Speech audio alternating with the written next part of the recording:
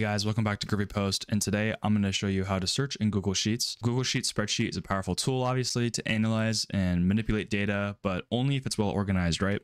So if you have a spreadsheet with, tens of hundreds of different sheets and data spread across thousands of cells, it can get pretty hard to find what you're looking for. So I'm going to show you two methods real quick. The first method is the quick find tool in Google Sheets.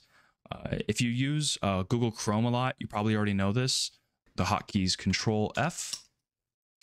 But when you're in Google Sheets, it has its own little unique way of using the quick find tool in its own little kind of design. So if you want to find anything with the letter S in it, it's going to highlight the cells, as you can see over here, that have the letter S in them, or let's say a number 5.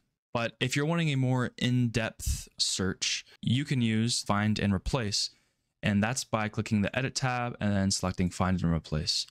So if I want to find Tuesday, I'll hit Find. Tuesday was just selected, as you can see over here. I can then replace it also with, let's say, 234. And then I'll just say Replace. It's been replaced, and then hit Done. So that's another way to do it. You can use the conditional formatting rule to search for and highlight duplicates in Google Sheets. And that's basically it. If you guys like the video, you can like and subscribe. Leave any comments if you do have any more questions or have any more content you would like us to do, and I'll see you in the next video.